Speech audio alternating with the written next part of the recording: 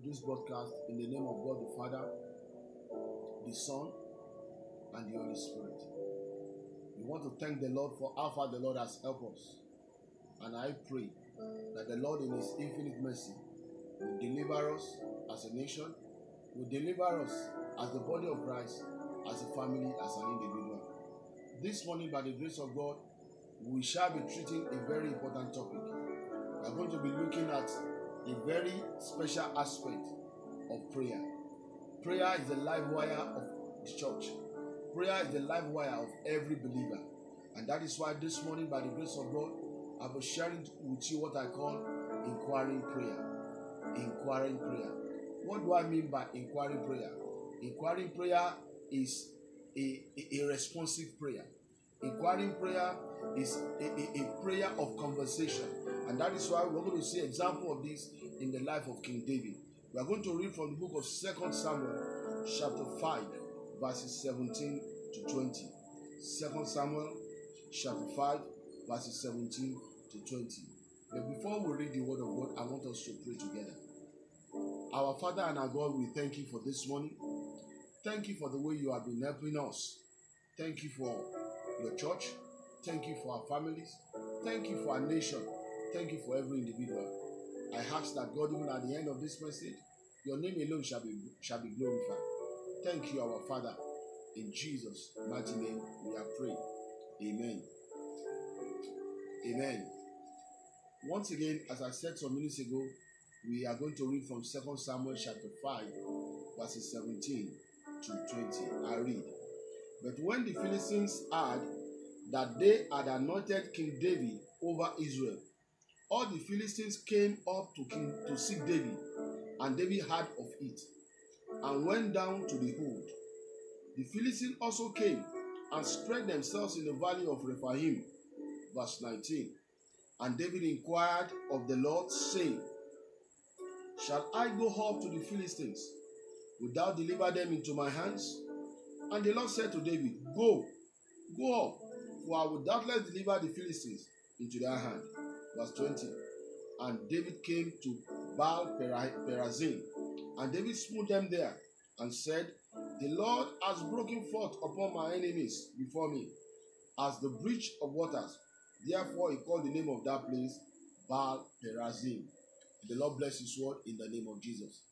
As I said with you, the theme of this message is taken from verse 19. The Bible says, And David inquired of the Lord. David inquired of the Lord. I'm sharing with you what I call inquiring prayer. Inquiring prayer. To inquire in the school of prayer is a kind of prayer to seek the face of God. It's a kind of prayer to search out. It's a kind of prayer to look for response. Inquiring prayer is not just a prayer of I just want to pray and I go away. And a good example is what we have found in the Word of God as it happened in the life of David. David, at that very point in time, when the Philistines they gathered against him, the Bible says, and David inquired of the Lord. He sought the face of God, not just praying. And that is the message to us this morning. The body of Christ, we are fast going away from the basic principle of prayers. We are fast deviating from what prayer is supposed to be. Permit me to tell you this morning, people of God, prayer is a two-way traffic. Prayer is a two-way traffic. Prayer is responsive. When a man prays, definitely that man, by the grace of God, there should be a response. When you speak to God in prayer, there should be a response. I want to thank God this morning that there is an honor God has given every believer. There is an honor the Lord has given the church of God, and that is the honor of prayers. Every believer, every child of God has the honor to pray. But the issue is, when people pray, when they come before the Lord pray, how many of us realize that when we pray, prayer is not a one-way traffic? And that is what we have seen in the ministry of David as a king. David, at that point in time, he saw the Philistine and said, Lord. He inquired of the Lord. He said, Lord, should I go after these people? Should I go for them? So the primary aim of prayer is not only speaking to God, but speaking to God and God responding, and that makes it an inquiring prayer. When a man is burdened with the issue of life, you go before the Lord to pray. And when you pray, you don't just pour out your heart, but you pray and you stay enough to a level that you'll be able to listen and say, God, what are you saying? A good example is what I found in the book of Habakkuk. Habakkuk chapter 2 verse 1. Habakkuk says, he said, I will be on my watch and I will look out for what the Lord will say. He said, I will be on my watch and I will look out for what God will say. And that is the spirit of prayer. Spirit of prayer is ability to be there to watch via prayer. And when a man is watching via prayer, you speak out to God. You present your needs before the Lord. Then you expect God to speak back to you.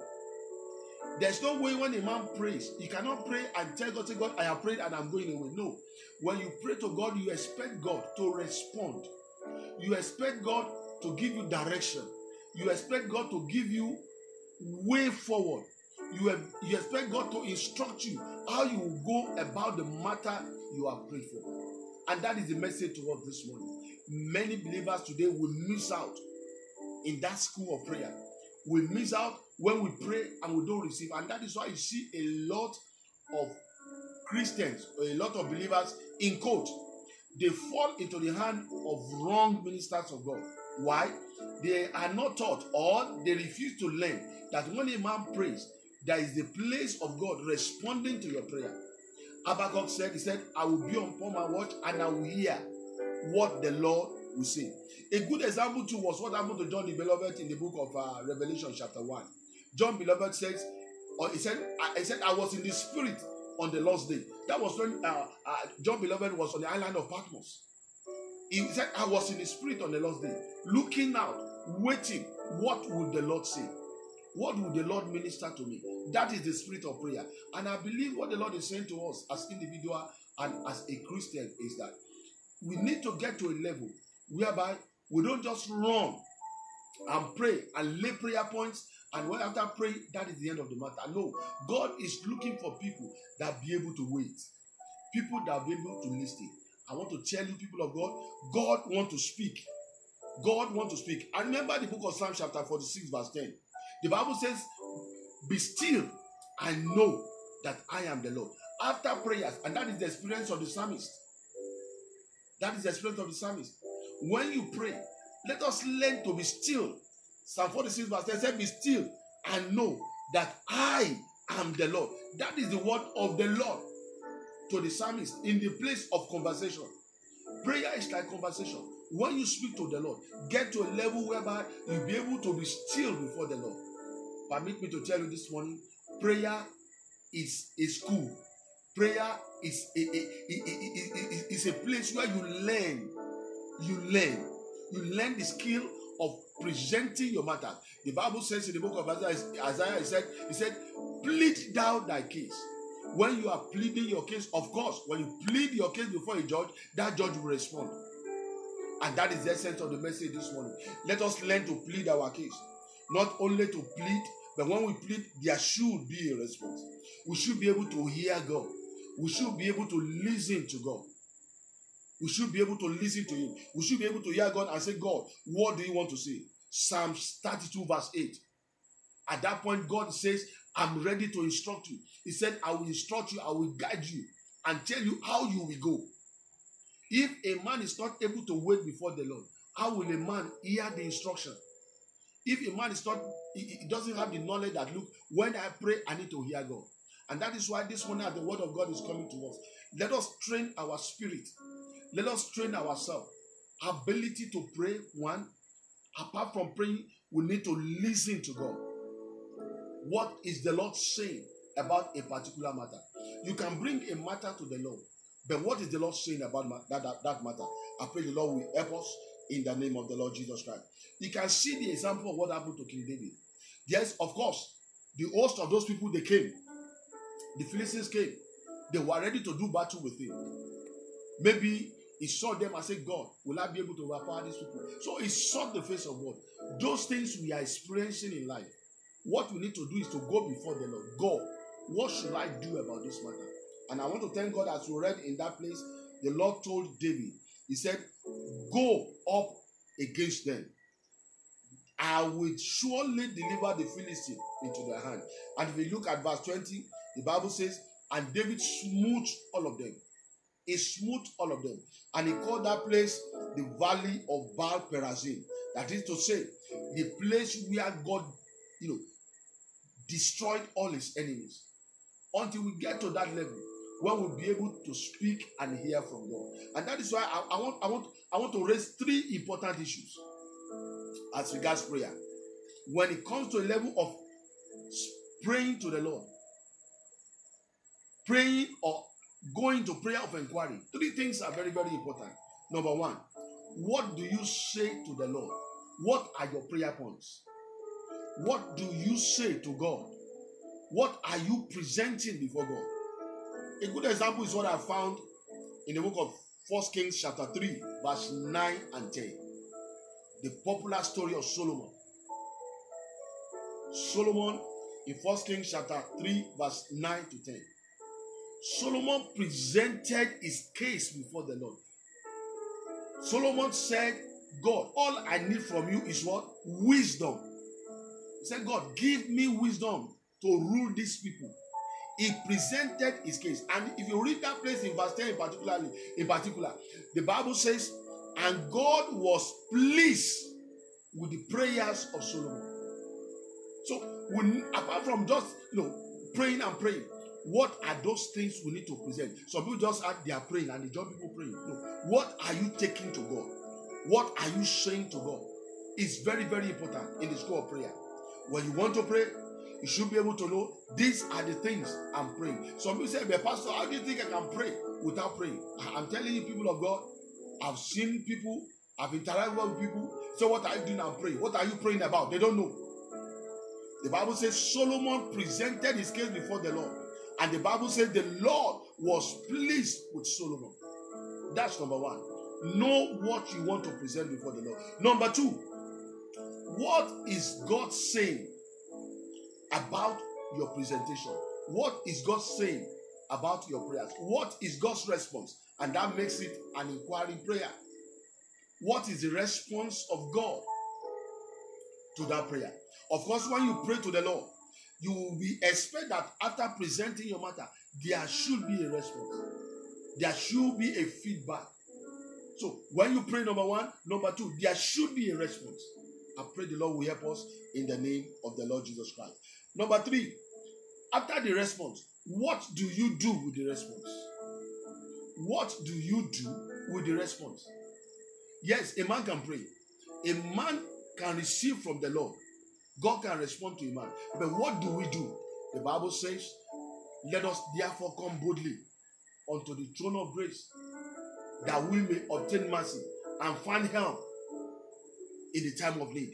It is the help you find, it's the response you take from there that you will use.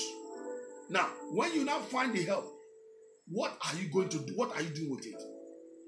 What are you doing with the revelation? What are you doing with the rhema God has given to you? These three important things are very, very are vital in the ministry of prayer. We need to present our matters. We need to hear God. We need to carry that revelation. We need to do something with it. Thank God, if God will say, this is the instruction I am giving you. It is your duty. It is my duty after prayer to ensure what the Lord has spoken to you. It is, in a way, we position ourselves to ensure that word of knowledge, that revelation, the response of God is marshaled home into our life. It's brought into implementation. May the Lord help us in the name of Jesus Christ. Therefore, people of God, if there's anything to do this morning, if there's anything I want us to do, is that I want us to pray. Wherever you are watching me, I don't want you to be in a hurry. I want you to settle down.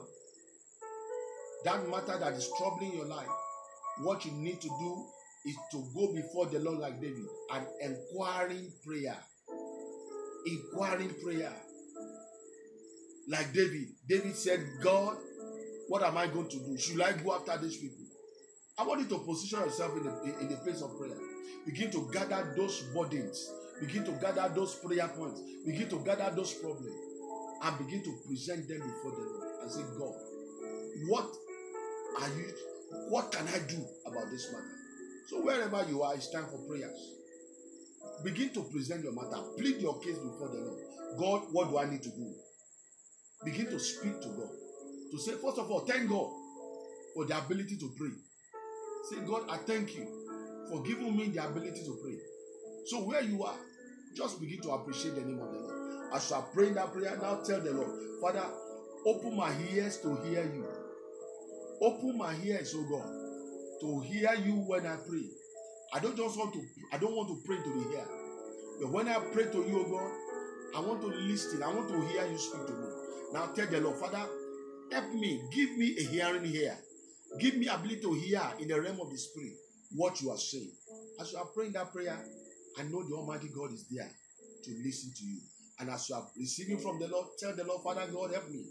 That as I'm hearing from you, ability to implement, to carry out your revelation, your instruction and directive, Lord, give it to me.